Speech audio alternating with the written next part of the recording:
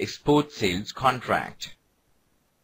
Export sales contract can be defined as the initial document in any international transaction. It details the specifics of the sales agreement between the buyer and the seller.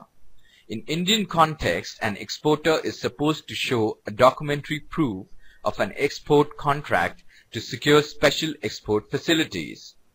In this lesson, we will learn the nature of export sales contract and various provisions of Incoterms. We will also learn the methods of settlement of disputes. After studying this lesson, you should be able to understand nature of export sales contract, condition of export contract, methods of dispute settlement.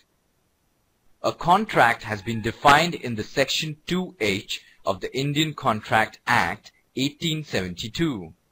In simple terms, a contract is an agreement which can be enforced by law. An agreement, on the other hand, takes place when a valid offer has been made and accepted by the other party without any qualification. This process of contract formation is valid all over the world. Though the offer acceptance sequence appears logical and simple, sometimes complexities arise. There are no universally acceptable norms as to the form of export contract. It need not be a formal document signed by both the parties, nor does it need to be stamped.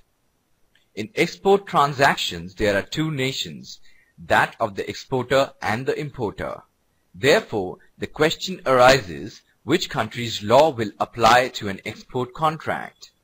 This is a very complex problem, but the principle generally followed is that the parties to the contract may agree naturally about the applicability of particular country's law.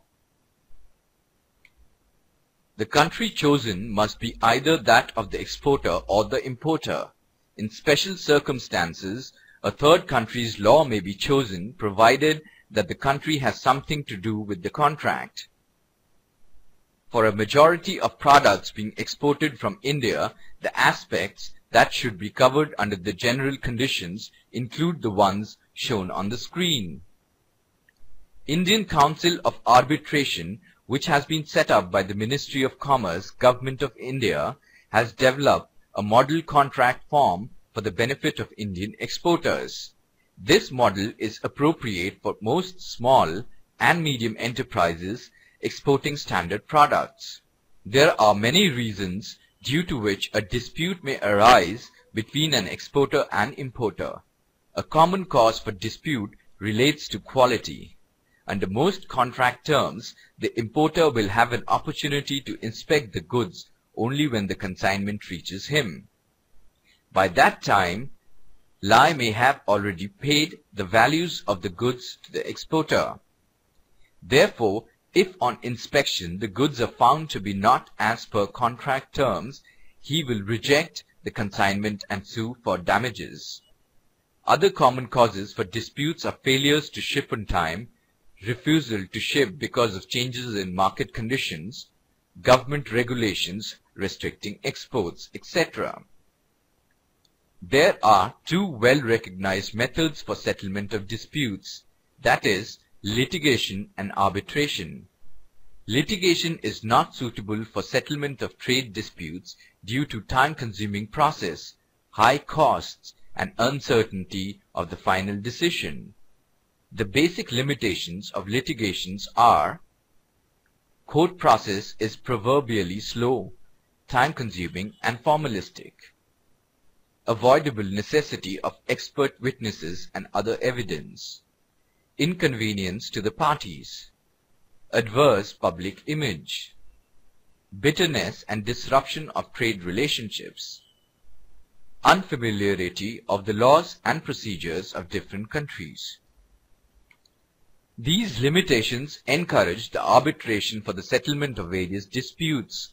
The basic advantages of arbitration are quickness, inexpensiveness, promotion of goodwill, guarantor of privacy, and so on. This is the time to check the progress. Answer if the statement given are true or false. A contract is an agreement which can be enforced by law. Right or wrong? Wrong. Incoterms comprise of the rights and obligations of the seller. Right or wrong? Wrong. Litigation comprises of the machinery for the settlement of dispute through the judiciary process. Right or wrong? Wrong.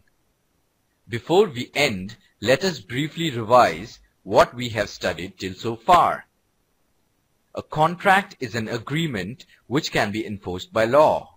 In export sales contract, various parties involved in international transaction put down the terms of agreement clearly to avoid misunderstanding and disputes. In domestic sales contract, the proper law will always be the Indian law, whereas in export contract, the parties to the contract agree mutually about the applicability of a particular country's law. In order to avoid disputes and confusion in international transactions, the International Chamber of Commerce (ICC) Paris has developed Incoterms. Incoterms set out the rights and the obligations of the buyer and the seller.